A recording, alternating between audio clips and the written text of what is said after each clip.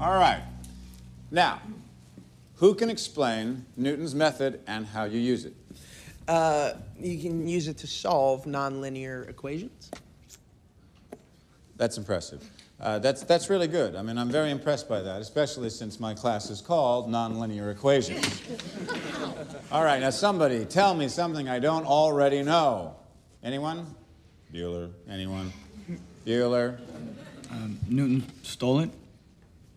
I'm sorry? Newton stole it. Joseph Raphson published the same method 50 years earlier. If the start value is too far removed from true zero, then it fails. I'm sorry, what's your name? Ben Campbell. Ben.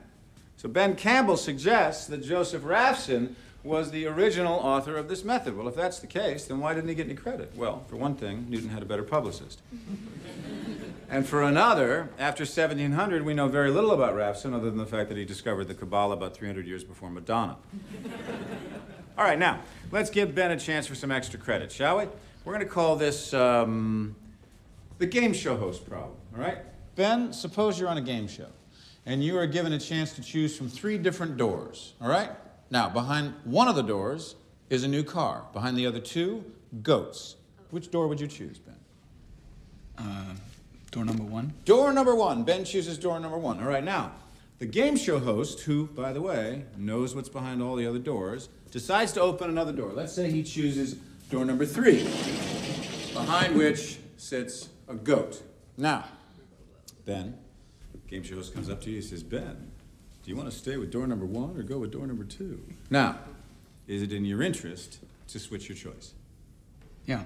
Well, wait.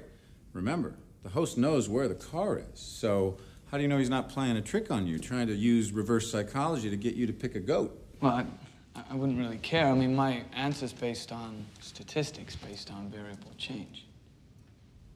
Variable change, but he just asked you a simple question. Yeah, but she changed everything. Enlighten us. Well, when I was originally asked to choose a door, I had a 33.3% chance of choosing right.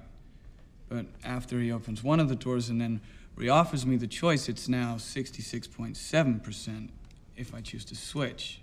So, yeah, I'll take door number 2, and thank you for the extra 33.3%. Exactly.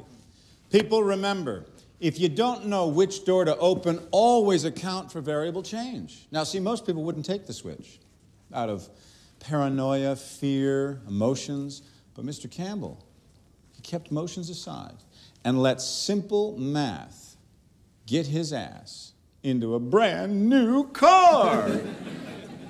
Which is better than that goat you've been driving around campus. All right, everybody. That's the end of the day. Thank you very much. Your graded papers are down here at the end. You can pick them up on your way out.